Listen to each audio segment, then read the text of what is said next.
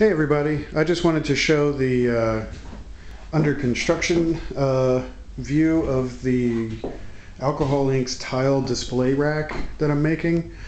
This is an interior door. It cost me 18 bucks at Menards, and it's really cheap, you know, just oak veneer, hollow core interior door. It doesn't even have a hole for a doorknob or routing cut into the edges for the hinges or anything. It's just a perfect rectangle all the way around. And this is shoe molding, like for your baseboards down here. And these came in 8-foot strips, and they were less than $3 a piece. I think they were $2.77, something like that. And this door is 80 inches long by 30 inches wide. At least that's what it said on the label. But the entire carpentry industry doesn't know how to measure anything. So it's actually 31 5/8 inches wide, which is important to take into consideration if you're when you're trying to figure out how many of the shoe molding pieces to get to go across to make your shelves for the alcohol ink tiles.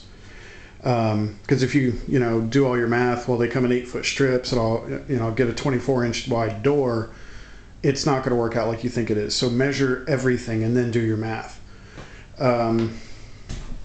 But with this setup, I can fit 6 tiles very comfortably on each shelf, and there's 12. I think 1, 2, 3, 4, 5, 6, 7, 8, 9, 10, 11, 12 shelves.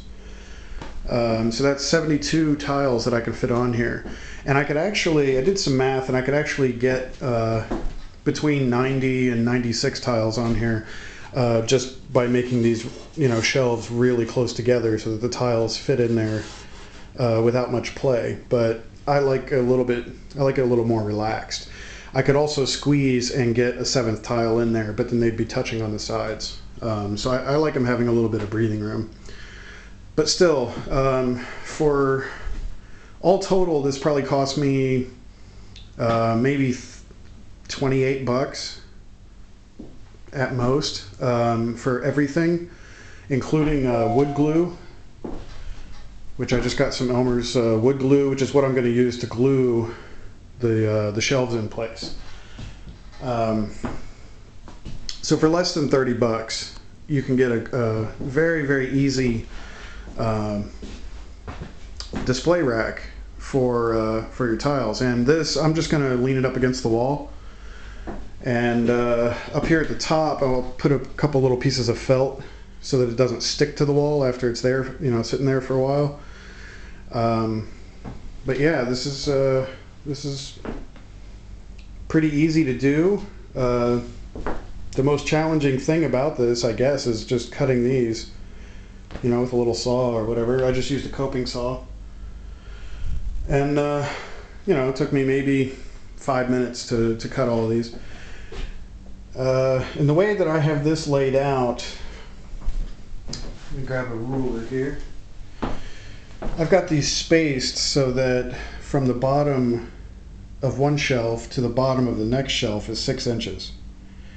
And like I said, that just gives the tiles a little bit of breathing room up here between the shelves. But you could adjust that, take it down to 5 inches if you wanted to be able to squeeze more shelves in here.